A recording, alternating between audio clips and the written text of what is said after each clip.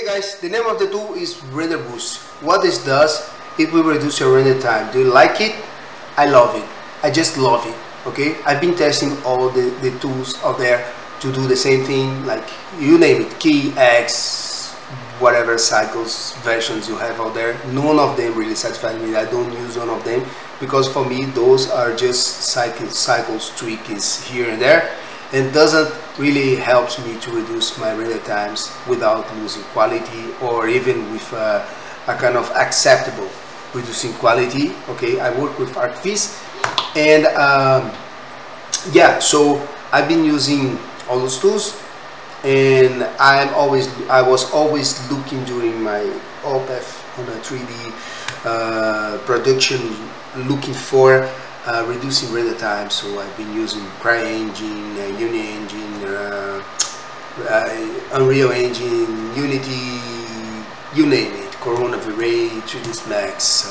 I've been using Redshift, all of those. I was always looking for something that reduced my render times, and I found good results. I got something here, something there. Cycles now is way faster than before, but still, if you need to render an entire interior scene with not that amount of light source coming, or maybe to a window, or maybe something, you will still struggle. If you have a floor with fancy texturing on the reflection, you will still struggle with denoising, glitching here and there, and you will have to increase your samples to get rid of it.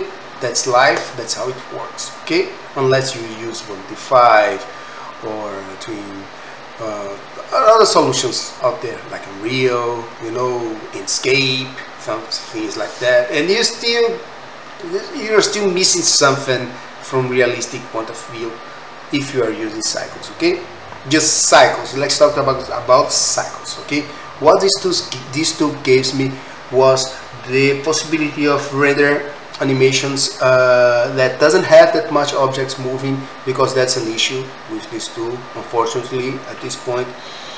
But I would say 70% of my scenes, that's the scenes that I am that it doesn't have that much objects in movement, and I still have to try more the tool, because I push it to the limit, the tool, or the limit of quality, which I will show you, and it gave me like impressive results. The video you saw out there, you saw the difference, right?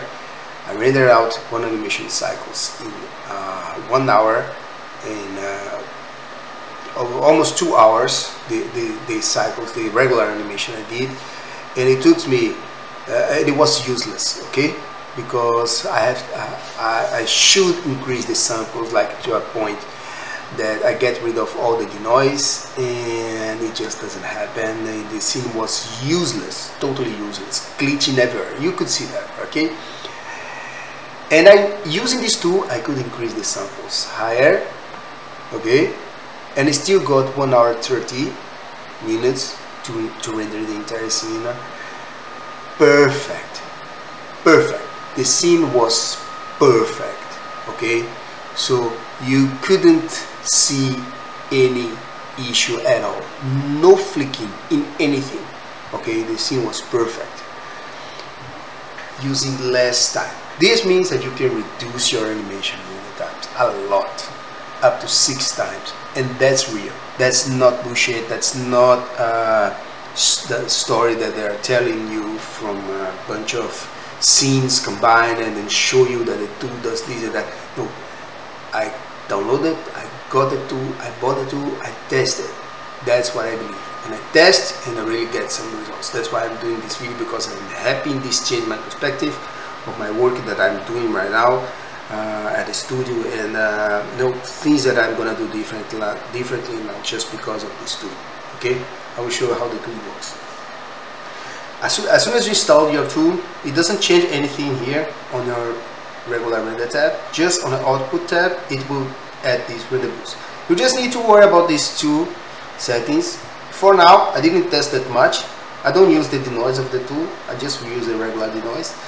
And you go to all your output data here, save your file. Don't name it, because if you name it, the tool will get confused. Just leave it blank, and go here you have your frame range, which by default is like this, and then the only thing you need to press is sync.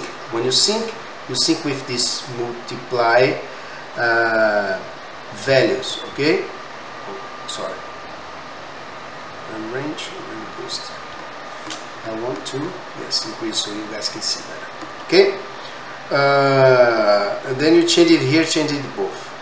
Okay, this means the amount of interpolation. 2 means that you will reduce your animation 2 times. 3, reduce 3 times. 4, 5, 6. So I'm reducing the time of this animation up to 6. But it's not just that. It's more. There is more. What does that happen?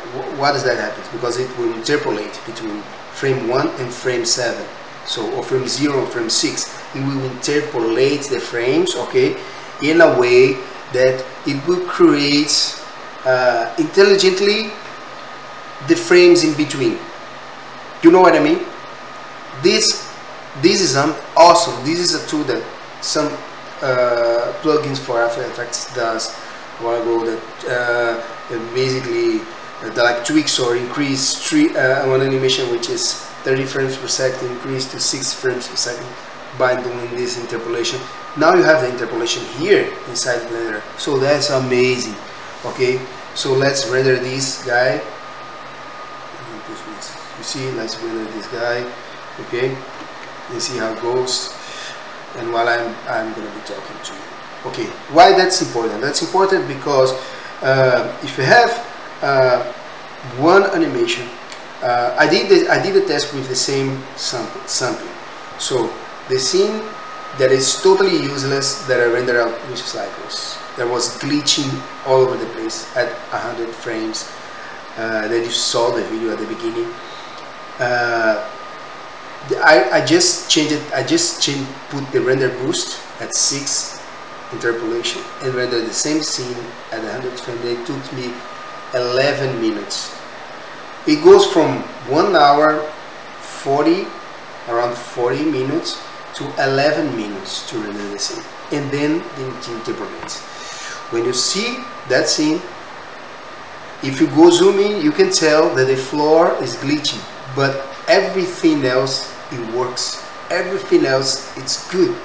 Okay, so I got some glitching in the floor. It's totally different from the cycle scene, which, by the way, the render is done, which the scene is totally glitching everywhere.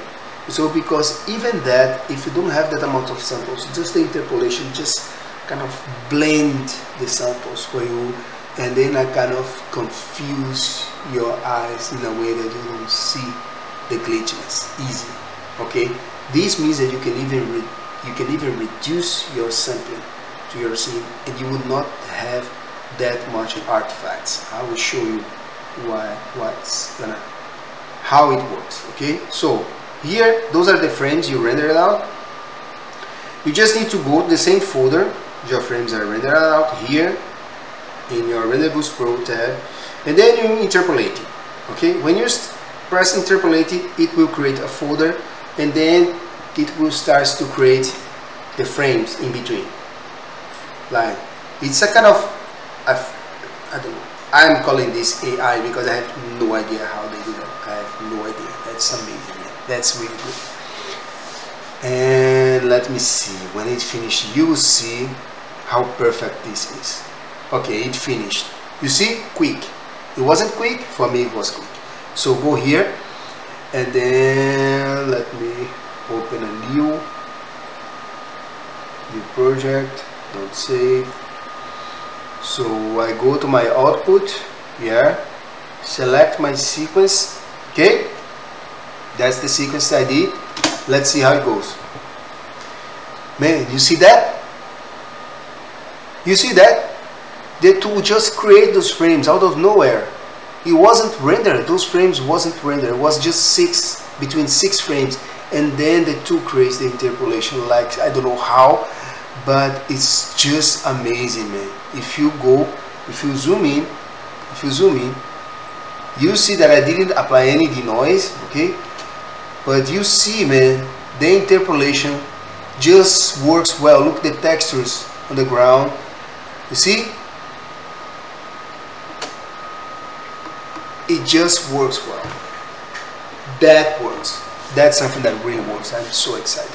I hope this guy keeps developing this tool for a while, and if he can figure out the issues with animation or animated objects on this scene, that changed the whole thing for me. That will change the whole thing. That's one of the tools that it worth more that I ever paid on the Blender market, for sure.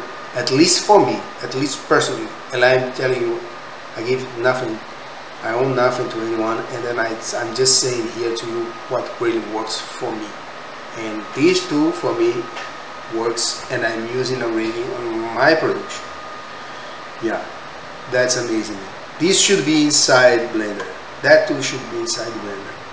Anyway, if you like my channel, subscribe, give it a thumbs up. If you don't like it, thumbs out. And I have my products on Blender Market, which are generators, if you want that kind of help you out to make your scenes faster, environments, bunch of housing, neighborhood, roads, anything like quickly using geometry nodes. I have the tools and you may like it, that you may are interested. Just go the links in the show, and I'm posting the link of RenderBoost below as well, so on the comments. So you go there, check this out, try it out, and comment below what you think about it, and if you like the tool, if you don't like it. I think it's 30 days refund. If you don't like it, you get a refund anyway. So that's it. I hope you guys like it. See you soon.